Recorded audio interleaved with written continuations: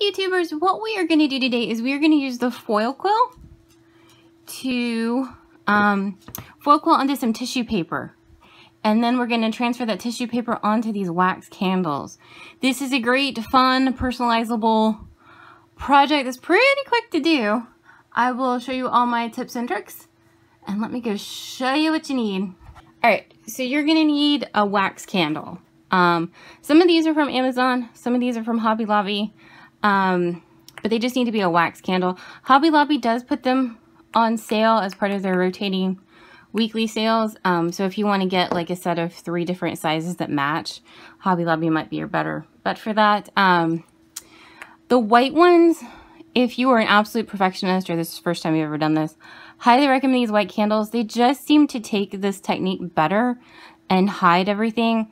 You're more likely to see issues in the black candles if you really want to, but we're doing Halloween candles, so we're doing the black ones. But you can do this on any color candle as long as they are wax. And the trick to make this work is you need matching tissue paper to go with your candle. So white, red, black, it doesn't really matter. If you can spring for some nicer, thicker tissue paper, it will make your life easier. When you make your designs or when you, so this is, I already did the silver.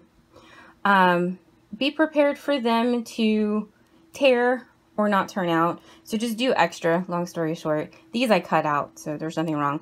But just prepare to do extra in case the tissue paper does tear, because it is tissue paper. But this blacker tissue paper I got from Amazon, it's a little thicker, so it is nicer. And also really sketchy designs might be more problematic on this with this technique than just a single outline or a couple outlines. So keep that in mind when you're picking your design for a candle. We're also going to need heat gun. This is the heat gun for paper embossing or the embossing powders. The reason why I picked this one out is because you need to melt your candle, but you can't melt it too much. So if you do have the bigger embossing gun, turn the heat down to low. So because you can't melt them too much because then it becomes mess. Ask me how I know. And then wax paper for this. And then we're using the Cameo 2 today. And this is the foil quill. This is the medium tip. You can do this in any of the Cameos, 1, 2, 3, or 4. We are using the A adapter. A adapter goes for 1, 2, and 3. If you have a 4, it is the D adapter. But this works in any of them. And then you're going to need foil. This is Spellbinder's foil. It's a little bit cheaper than the We Are Memory Keeper's foil, but it needs to be heat reactive foil. It can't be the toner reactive foil. But we're gonna do, I already did some silver, and then I did purple too. So then we're gonna make an orange one. And what I found is you can cut them out. So what we're gonna do is just a bunch in different sizes and colors. So then you can fill in your candles however you want to. So we're gonna do some orange ones. Alright, so actually we're going to set this up on our little piece of paper quick. This is the triumphant return of the well-loved mat. This mat has been in more videos than I can even tell you. To get this to work, you need a ridiculously old, well-loved mat that is not sticky anymore. You obviously cannot put tissue paper on a brand new mat and expect it to come off. So this is the ridiculously well-loved mat. Don't ever throw away your mats. You never know when you might need them. But this one's been in quite a number of videos. I really like it for everything paper. So, and this is my tissue paper. This is from Amazon. And I really do like that it's a little bit thicker because it makes life a little bit easier. And you're just going to stick it. This is about 5 inches wide. So I'm doing it, so we're gonna line it up between 1 and 7, and then that'll give us at least 5 inches wide here. And then just rub it down. And then I just cut off the extra. All right, and then you're gonna take your this is orange we're doing. So our design's gonna be between 1 and 6. So that's where we know to line it up in the software. So that we can make sure we actually foil quill on the foil. As always, it will not foil quill over tape. Alright, so this is washi tape. It doesn't have to be like the tightest stuff on the planet, but you do want to make sure that it can't, the foil quill can't grab it and pull it. So it doesn't have to be like wrinkle free, but it does just need to be where the foil quill can't grab it. I'm a taper. You may not need all of this tape, but I'd rather tape it than risk having it screw up. Alrighty, so we got it all set up on our mat. We're going to take our foil quill and now we're going to go set up in the software. Alright, so this is the Halloween little sketch file that we are doing today. It's on the webpage. I'll leave a link down below. But they are all single line sketch files. So they're great for this. I've already got it set up in the software, but I did want to show you real quick. So a sketch file is a single line design. A lot of people, when they use the pens and the markers and stuff, this is Arial right here, and they get the outline look that they don't like. So that's what a sketch file is. Is it just a single line? So it looks like it's drawn. So we'll delete this guy. Also, something else I wanted to show you real quick. These guys, if you bring them in they're a weird color, and you go over here to the line fill color, they won't change. It might. It's trying to change the fill here. But what it is you need to go to line color. And that's how you really get them to change colors, so that you can see them. So if you're sitting here trying to get it to be a different color and want to see what it's going to be like, it's going to be the line fill color. So like we set it up before, our design is between 1 and, so remember our paper was 5 inches, our foil is 5 inches wide. So I set it up between 1 and 6. We're going to move it over a skosh.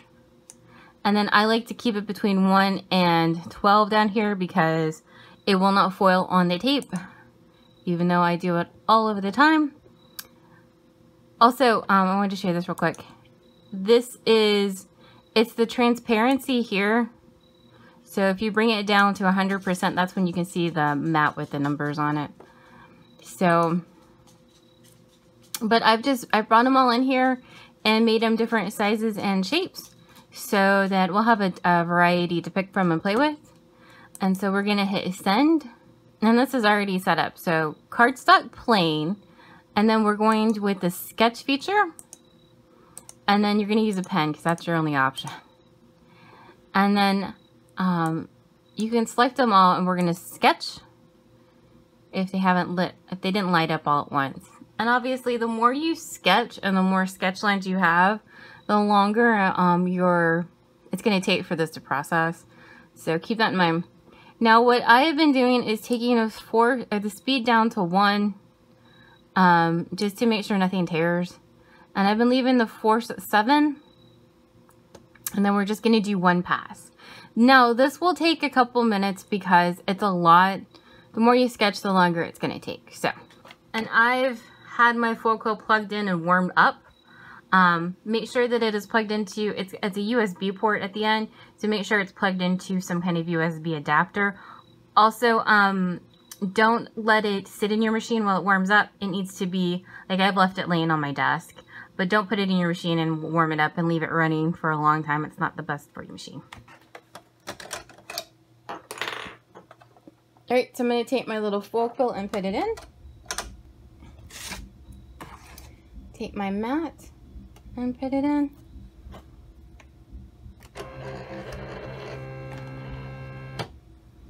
And it is going to slowly draw.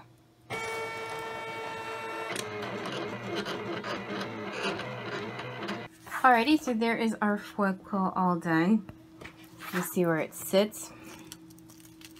And then, depending on how you have this taped up, sometimes it's easier to take it off, the foil off, and then the tissue paper off, or sometimes it all just comes off at once. I've done a lot of quilling in my life. I've never seen that. The foil quill, the foil stuck. It'll come off, but it's kind of interesting. And here. Alright, so to get this tissue paper off, flip it and be careful. All right, so what you want to do now with your little foil quill designs is you're just going to want to cut them out. Now, it doesn't have to be like super duper close by any means, but you just need to cut them out. And then cut out however many you want for your candle. Alrighty, so that is my candle, and I have taken it off. Taken off the wrapping.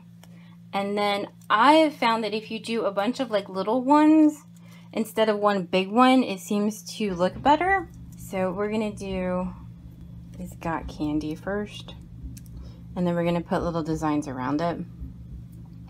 So you just hold it onto your tissue paper, and then this is wax paper,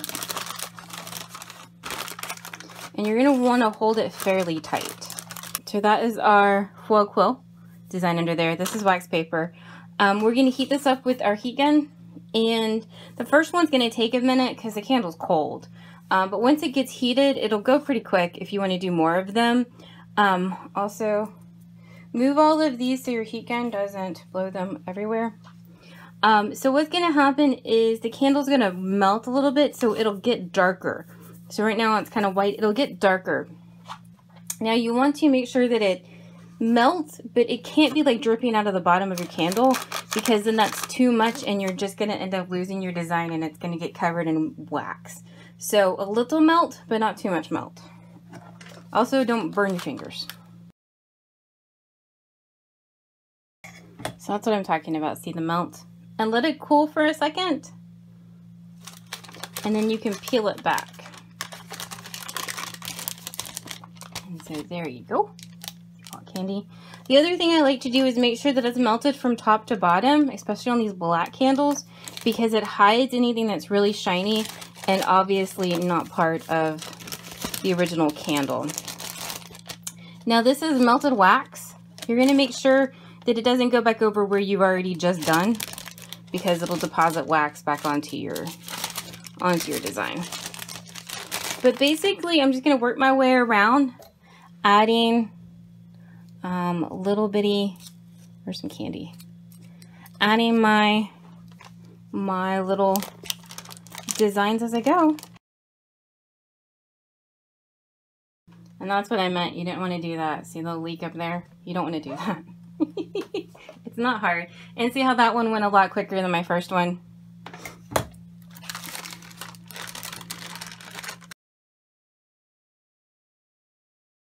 Alright, so that is our finished candle.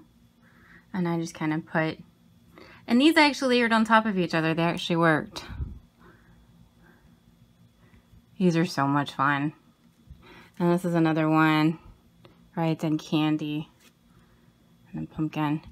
But what I mean is, like, see, a lot of this, it just kind of looks a little bit rough and looks like you kind of, you know, done something to the candle. Where this white one, you can't tell for anything in the world. So keep that in mind. But from far away, it looks really cool, and you got a Halloween candle. Come on. I have a ghost wearing a witch hat. Come on. So I think this would be great for Christmas. This would be great. I don't know what to get you. Here's a candle present. So for Christmas, Thanksgiving, holidays, tablescapes, you can personalize the bejesus out of this. Monogram these bad boys on up. They'd be great gifts, great decorations. So I'm a big fan of anything you can, you know, make personalized. So I hope you liked our little video. Please like and subscribe, and we'll be back with another video soon. Thank you so much for watching.